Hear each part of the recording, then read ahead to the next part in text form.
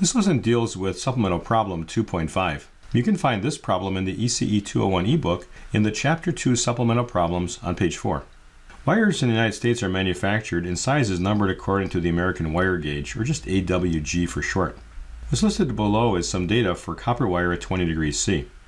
12 gauge wire has a diameter of 2.052 millimeters, has a resistance about 1.588 milliohms per foot, and has a suggested maximum current about 6.618 amps.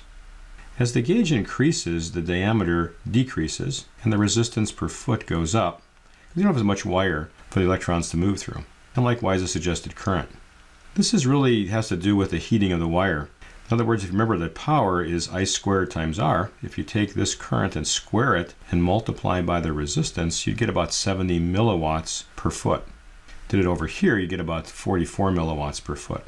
So as the wire gauge increases, the diameter decreases, the resistance increases, and the suggested current decreases. Landline telephones typically use 24 gauge wire. The lamps in your home are typically 14 gauge wire, and the wire that's used in your wall outlets is probably 12 gauge wire.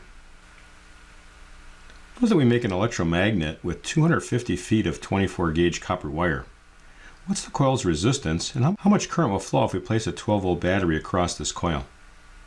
All right, using the table above, for 24 gauge wire, see that the resistance is 25.67 milliohms per foot, and multiply that by 250 feet, so I'll get a resistance of 6.418 ohms.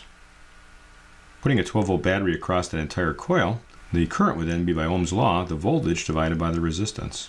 And that would be 1.87 amps. Now if you go back and look at the table here, we're actually putting more current in that wire than it's rated for. So we have a problem maybe with that wire melting. And this is Supplemental Problem 2.5.